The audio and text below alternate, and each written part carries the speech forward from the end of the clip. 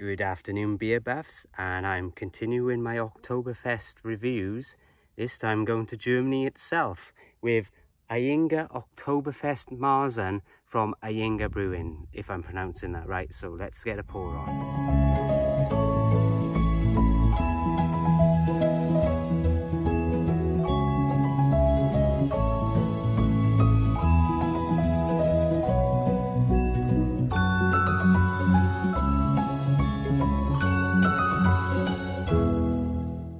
Ken Goldings here at Up Farmer Kent. Now, I was down in Munich, Germany, back in the 1990s, and I was taught the finer points of an Oktoberfest by a very tall German gentleman by the name of Wolfgang Bopp. Chalk that up. He sorted me out with everything, I did. I know everything there is to know about a good German Marzen. There you go. Yes, ready for another one on this lovely autumnal day. 32 bloody Celsius. Yeah, chalk that one up. God, it's baking. There's not much of a breeze either, so I'm sweating. So anyway, I'm excited. Special one today, actually from Germany, and actually from a place just south of Munich where they have the big Oktoberfest of all places. So keeping the bottle cap for my collection. Look at that, isn't that cool? Put that over here next to Chuck. And yeah, let me get a pour on. God, I need this. It's so bloody hot. Sweating buckets.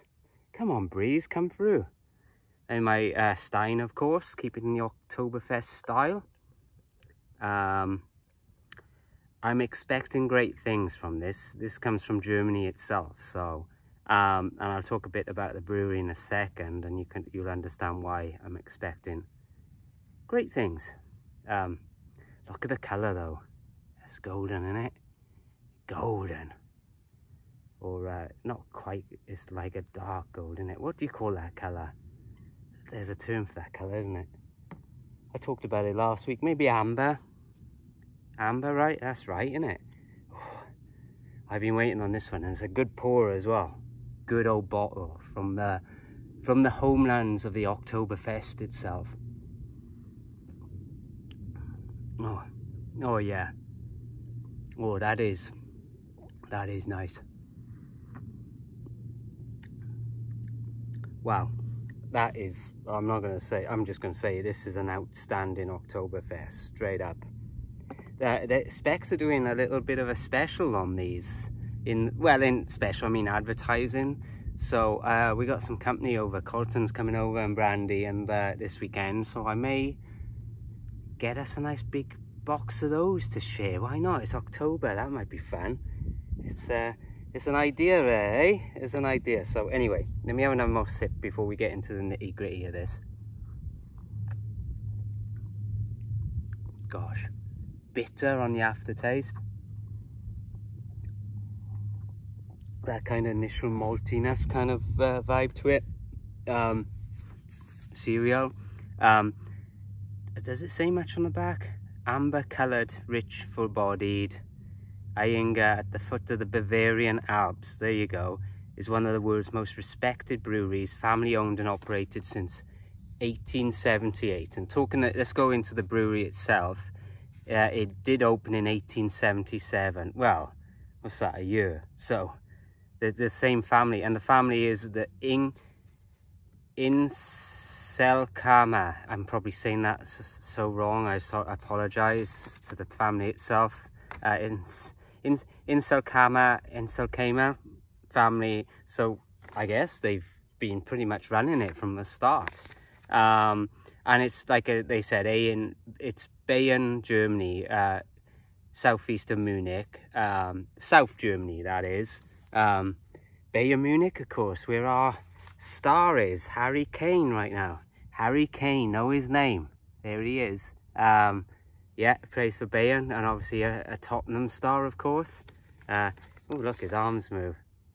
God, score a goal, mate. Score a goal. There he is, Harry Kane. Know his name. So I'll put him over here. But yeah, he's playing for Bayern Munich football team right now. Still hasn't got a trophy, poor lad. But he will. So yeah, they opened in 1877. It's an independent brewery. Interesting, I Wikipedia'd these because they're very old brewery, of course.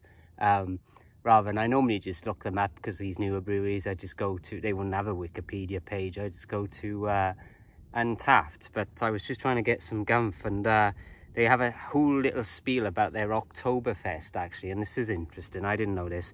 If you want to know what an Oktoberfest is, folks, go to my previous video and I explain it in a bit more detail. So, so because of the Oktoberfest in Munich, the big one, they don't allow breweries, Munich beer, oh, sorry, sort it out, Brian. Sorry. Munich Oktoberfest don't allow breweries outside the city limits to participate in this. So Ayinger, this brewery, organizes smaller festivals and kind of beer festivals in the countryside around Munich. So I thought that's really nice, isn't it? So come Oktoberfest, they're kind of doing their own thing out in the wider area of Munich or Bayern, and then obviously Munich itself has the big, you know, all the breweries inside Munich city limits. So it's interesting, but you know, that's something I learnt, certain rules around this Oktoberfest. By the way, this is a 5.8% Oktoberfest. It's just tasty, really tasty. There's a lot going on in it, you know. Oh God, I think it may be one of the best Oktoberfests I've ever had. I know I did a few last year, folks, which I can't remember what I rated them, but this is going to be high. And it's hard, you know, when you haven't had one that long. But, you know, I'm setting a bench. I set a benchmark last week with the one I did last week from Taps Brewing. So we're kind of going from there, really. But this is good. This is going to be gone. I'm sorry, but it's going to be gone in no time.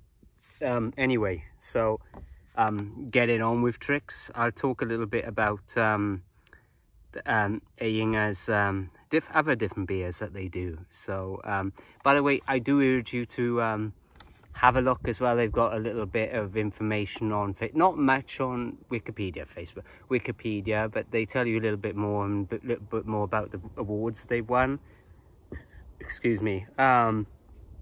And on Untapped, if you look it up, they've got a little bit of spiel there. But if you go to the website, keep in mind it is in German, so you have to be versed in the language to kind of understand what's going on there. But yeah, you know, if you are, go and look it up, and maybe you'll learn more than I did.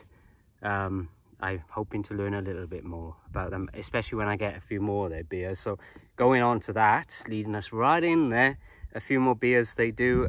Ayinger Celebrator, and it's a bock, so that one sounds nice. I do like a bock all year round, I'll be honest with you.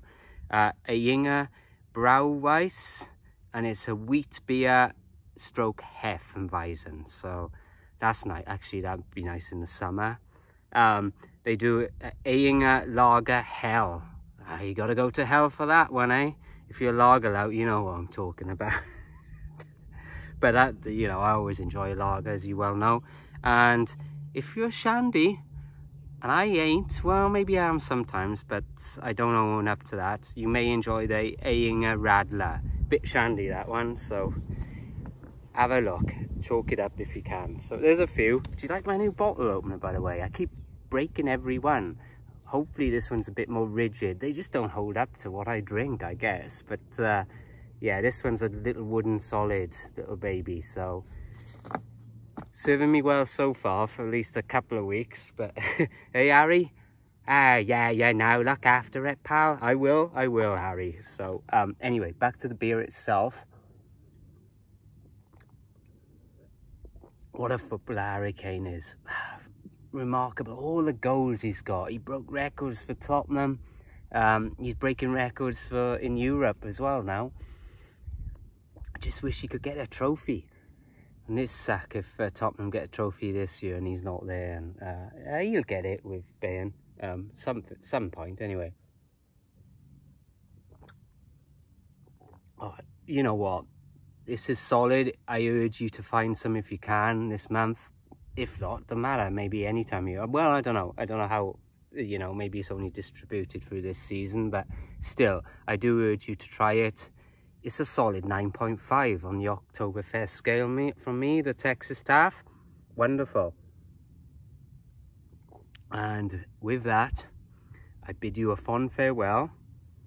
I think I have another week left to do another Oktoberfest, so look out. And then like I say, I'm getting some pumpkins together for the Halloween special. So until then, cheers and keep it crafty.